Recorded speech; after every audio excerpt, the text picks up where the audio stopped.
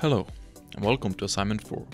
In this assignment we will show you how to measure the temperature using the internal temperature sensor and the ADC. We will also look at the result using the debug functionality of the Tiny2 and Microchip Studio.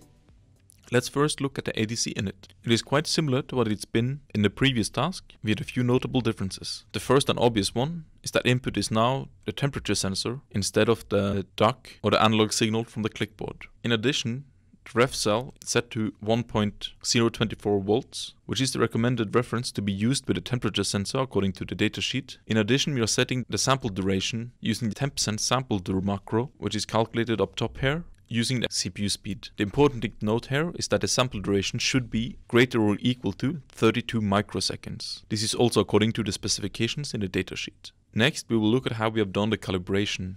In the main function, we run the init, and then we gather the calibration values from the signature row of the device. We wait for ADC conversion to be finished. We read the result, and then we subtract the offset value, multiply by the gain, and we use the formula in the datasheet to convert the values into first Kelvin and then into Celsius.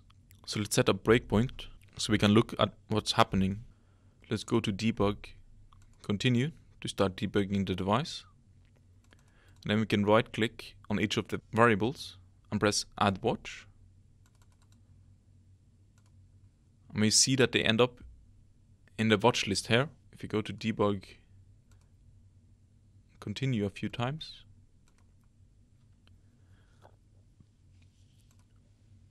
we will see that the temperature is about 24 degrees or 297 Kelvin.